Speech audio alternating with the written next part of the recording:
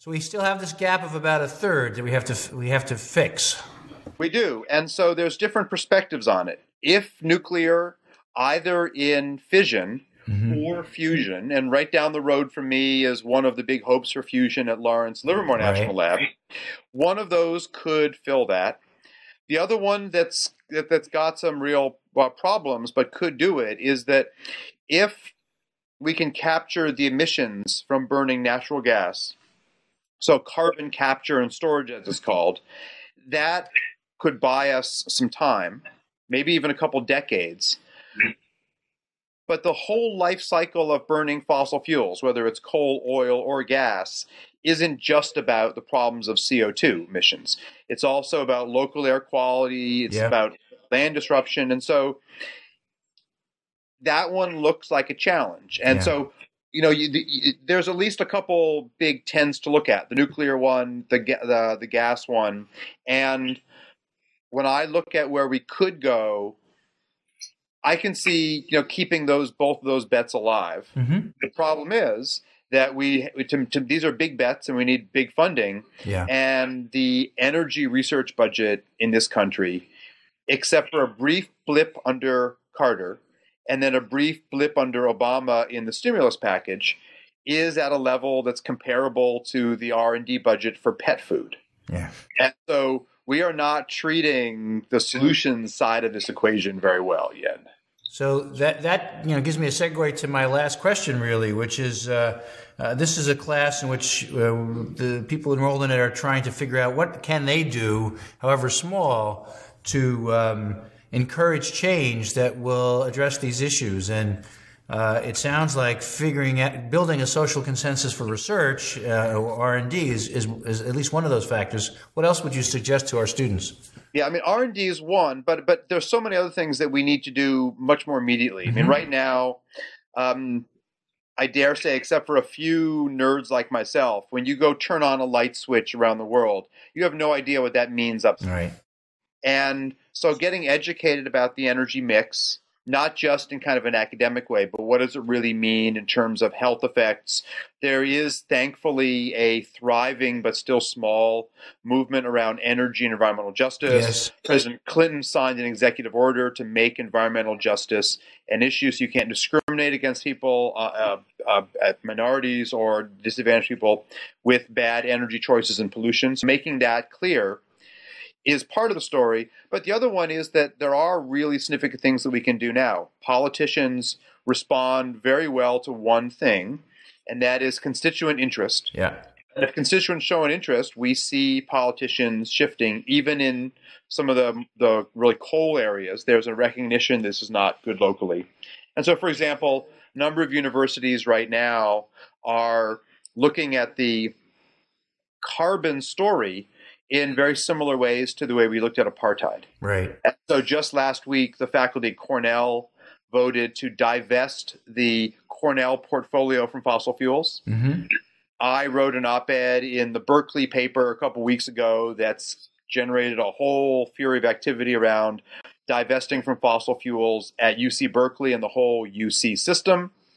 Harvard had a recent vote where they voted not to divest, and I think they made the wrong choice. But you get different arguments about should you remain, quote unquote, inside and change from within.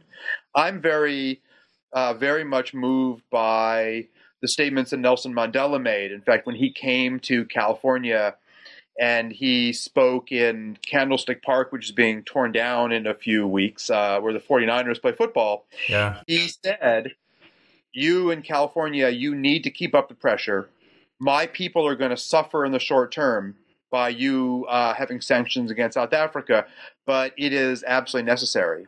And I think a story like that is needed here, where I don't want to see us try to, it'd be impossible to divest overnight, but I would like to see it so that responsible portfolios decarbonize in just the same way that we're talking about places like California and Germany and Denmark and Portugal and Korea see themselves as decarbonizing. And so I see there's a big effort in terms of getting our financial house to catch up with what we know we can do technologically. And that's a place where people far outside the energy and climate field are central. That's the world of banking and investment houses and sovereign funds and pensions.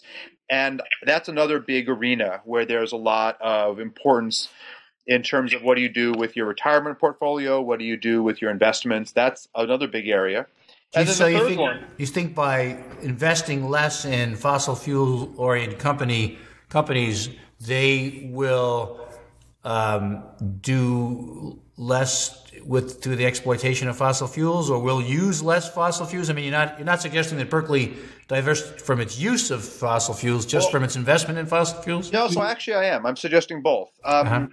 California is very much on path to phase out fossil fuels by 2050. So we will be at 1/3 of our energy from renewable energy sources by 2020. Right now, we're talking with the governor and the different branches of government here about targets that will put us more than 50% clean energy by 2030. The models that my lab runs, and I have a model of North America, another one of China, one of India, one of Chile, so pretty different places we're working. We see this as equally possible in all those places, including China. So talking about decarbonizing our energy mix, but having the financial story follow suit. And what I don't want to see is that this becomes a discussion that we somehow need to shun energy companies. Right. They need us and we need them.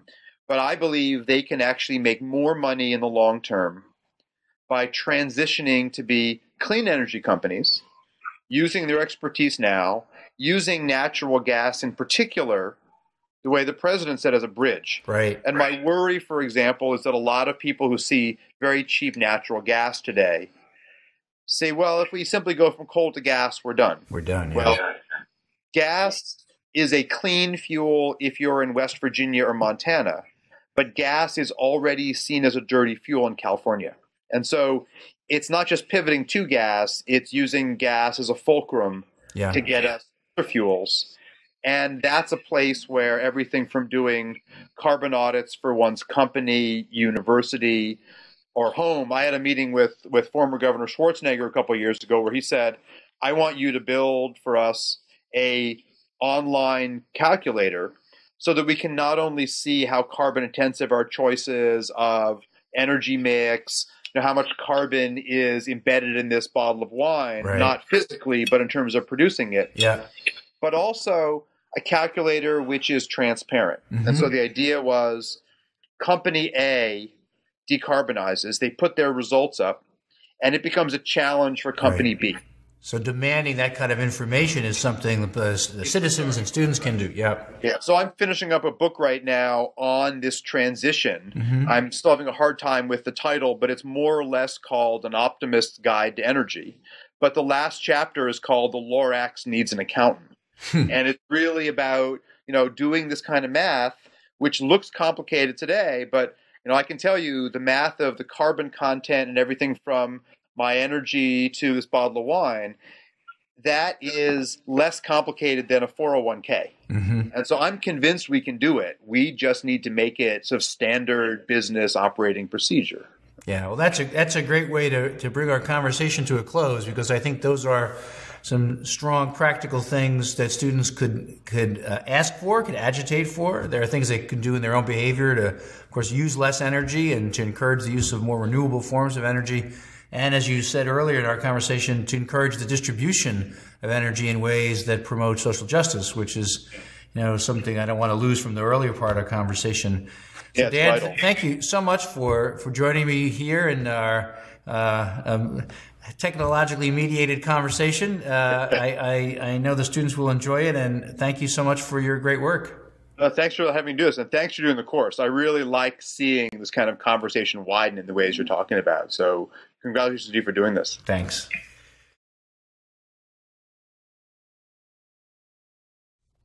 So we've been exploring what we know about climate change and why we should care. The videos from the Social Good Summit, and we have the benefit of Vice President Al Gore talking with a range of activists and scientists about things they're working on.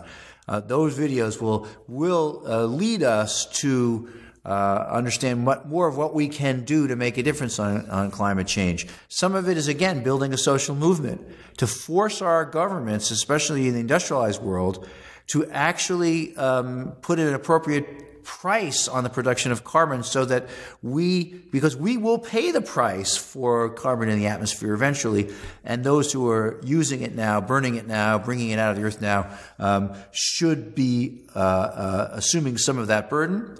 We'll also learn more about conservation and what we can do to conserve energy so there's less of a demand on non-renewable forms of energy. We'll also hear about people who are developing new ideas for renewable energy.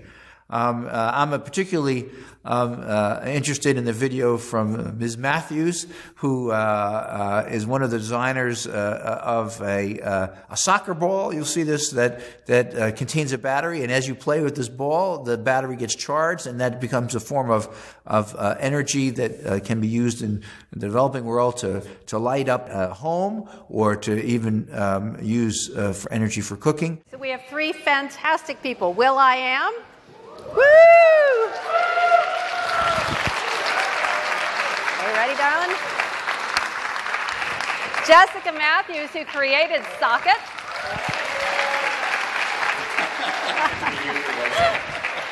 And Jeff Martin, who created Tribal Brands after spending a long time at Apple with Steve Jobs. So, you guys, how do we turn all that important policy, collaboration, leading from government and industry to something that everybody can connect to and make a difference? Jessica, you had an insight while you were a Harvard student to create something that was in a ball. What was that? So this is the Socket. You guys have seen this all around, and I know we'll do a little bit of a demo later, but what you need to know is that this is a soccer ball, or a football for those of you who are international, and it actually harnesses the kinetic energy that's generated during play with the ball and stores it inside of the ball so you can use it as an off-grid power source when you need it. So, for example, I think I saw Dick and a bunch of everyone just kind of playing around with it, and all you need to do then is just plug it right in. Ooh. Get some light, and 15 minutes of play, 30 minutes of play can give you over 3 hours of light. It can power small appliances, cell phones, and whatnot. So we'll probably get to that a little bit later. How cool. She did this as a student, just came up with it as an idea. Her professor did give her an A for the idea. That was good. So let me ask you to continue talking about energy, because I think Jessica starts by wanting to solve the energy problem by creating something. And our previous panel said it's got to be collaboration. This is something we all have to commit ourselves to. So how do we engage? How do we ask these young people what they can do? How do we ask them how they can come to the table? Where do we translate this issue of energy? Well, I think so. It's funny. Whenever people say young people, I'm always like, are they talking about me? Am I still counted? So I'm 25, right? And the more interns we get at Uncharted Play, I start to realize I'm not as young as I thought I was. But still, the question is really, how do you make something palatable? I think it's the job of private companies, organizations to work in public-private partnerships with government to say, we want to create a system that people want to engage in. And that system, the end goal is good. But if we build it in a way that there's so many obstacles to engage, there's so many reasons why someone would want to say no, then they will. I have this theory, and it may be naive, but I think people are essentially good. But our lives are filled with distractions that make it very hard for us to do what we know we should be doing, or maybe even what we want to. And so when you take this idea of a soccer ball, actually the idea wasn't necessarily to solve the issue, but to address it in a way that made sense to every living person, to the extent that the sport of soccer is the most popular sport in the world.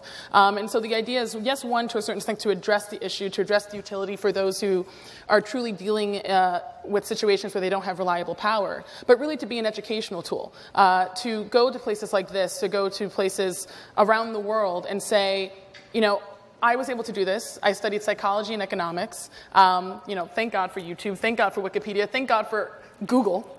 Everything you need to figure something out. But ultimately, I am you. I'm a young person who thought this would be exciting, who wanted to create a system that allowed people to amplify existing joyful behavior, and I think it's incredibly possible. It doesn't seem overwhelming. And so when you're looking at the energy issue, I think it's about piecing apart the ultimate idea and the issue in a way that makes sense to individuals and allowing them to engage in a way that they want to engage on a daily basis. And hopefully by starting that discussion with something that's very simple and very tangible, now giving them an opportunity to understand the bigger things that are going on. But if you can't bridge the gap between a natural human person's understanding of what's happening in their lives with the bigger picture, you're always going to have that disconnect. Good point. Jeff? Well, I was just going to say that, what is so exciting about the socket ball and uncharted play is that it teaches a young person very quickly that they both consume energy, but they also create it. And it starts a dialogue that makes you think of energy not necessarily as the zero-sum game that we're sometimes educated through cable TV and in the journalism industry. And I think one of the things that Jessica and I and the United Nations Foundation and UNDP thought would be really cool is to actually show that not only can a young person generate energy from a socket ball, but that we can measure the energy generated from a socket ball. That in essence, if this ball, much like a cell phone, we can know where it is in the world, and we can know who's kicking it, not from the standpoint of who they are as people, but who's generating energy, and we can measure the proof of that impact, the proof that they're creating energy, then we can transition that through mobile technology to also a hydroelectric plant that the UNDP is working with in Kenya, or a cookstove village in Peru. So this starts a conversation, but when you combine that with a cell phone, and you show people the energy they're generating, and you create if you will, a leaderboard of who's creating the most energy, that may not solve the problem, but it starts making people think about education, about careers, about a passion, and shows them that ultimately there is a hydroelectric plant the UN is working with in Kenya that supplies all of the sustainable energy for an entire village. So I think this is the catalyst that starts the conversation. I jokingly refer to it as the iMac of energy because it's accessible and it's a ball. But that conversation doesn't go far if we don't show someone that the energy they generate from this ball, they can get credit for. And if we can measure that, we can almost measure anything. Should we demonstrate that a little bit, Jessica? Yeah, but I want to ask Will.i.am a question, because I think you're saying it really comes back to the individual, and that's your message. Even I Am Angel kind of pulls that up. What do you hear from your fans? Is this something they're hungry for, to take this on, to take on the ownership of both consumption and production? Well, you really have to be careful of how the fans pull you in my job. So if I listened to what the fans wanted all the time, then I wouldn't really be doing this. So if I'm asking somebody to follow me on Twitter, where am I leading you? Where am I taking you? Yeah. We follow people, and we don't even know where they're taking us. So, being inspired by people like Jeff, I've known him since 2001, and he really, really helped, what I choose to do with success. And, what I choose to do with success is, encourage young kids to not just dream to be a musician, but, hey, have you ever thought of starting your own business? Have you ever thought of being like, Elon Musk? Don't you want to be like, Sergey Brin and Larry Page? These are people that, expanded my, concept of what's possible. And right now, everything is possible. Anything you want to do in life, you could actually do it. You want to start a consumer electronic product, you can do that. It's not hard. The only thing, it's probably hard to do it in America. So that gives you a whole new perspective on what it is we have to redefine. If you want to solve energy, I think there's a bigger thing there we have to fix. And what is the competition globally? What are we trying to do as people on the planet? In 1940, after the war, there was a whole new mission on what it is we wanted to accomplish. The American dream was brought to existence, to where people were fighting to be a part of this new, machine called the Industrial Revolution, even though it started late 1800s. Just look how long it took to kick in. We are in 1913 right now. It's a whole new revolution. It's not industrial, it's technological. So in the next 20 years, everything's going to be a computer. Not just a laptop, but everything will be a computer. That being said, what is storage? How are we going to store information?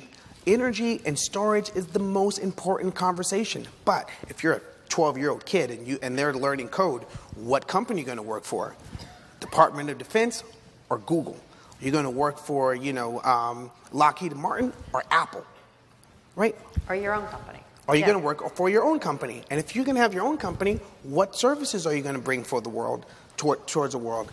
It's a very important conversation. But 20, 34, 20 years from now, it's very exciting. That's the reason why I choose to use music towards that. Well, let's do some demos, guys. It's funny that you said, who knows what's going to be a computer, and that's a perfect segue because let's say a soccer ball could also be a computer, and I think that leads to where we are with this demo because, and I have to give a shout out to my team, 2 members sitting over there as well. We've known, hey, got it, you can't do this stuff alone, right? And so we, for a while, have been really interested in the idea of the quantitative self and what people have been doing to measure. And we said, well, how can we make the soccer ball more and more engaging? And so we've looked at the technology, the things with the fueled and jawbone and whatnot, and said, that tracking tech is actually relatively simple. We know we could put something like that inside of the ball. We know that, we could, at the very least, code an Arduino and say, let's figure out how much time, someone's playing with the ball. Extrapolate that to figure out how much power is being generated. And so it's funny when Tribal came along, when Jeff came along and said with the UN, we were thinking about doing this program. We're looking at what can we measure. And we said, you know what, your mobile platform seems perfect to measure something that we've been playing around with. And I think we can demonstrate it, right? Yeah, great. You guys get up and do some throwing. So Will, you want to join us here? Yeah. I'm not really a soccer. I'm not. When I say not really, I'm not at all a soccer player. So I'm much better at jump roping. So if you want to try like an energy generating jump rope after this, come find me after. We can do double dutch. This, on the other hand, but if you go ahead and just, you can see where the ball is, and you can then start calculating the minutes of light, LED light that's being generated. So you want to try it out? Yeah. Pretty well. What? Really? Seriously? On your head, please. Yeah. So really kick it hard, yeah. Woo! Don't tweet that. Don't tweet that.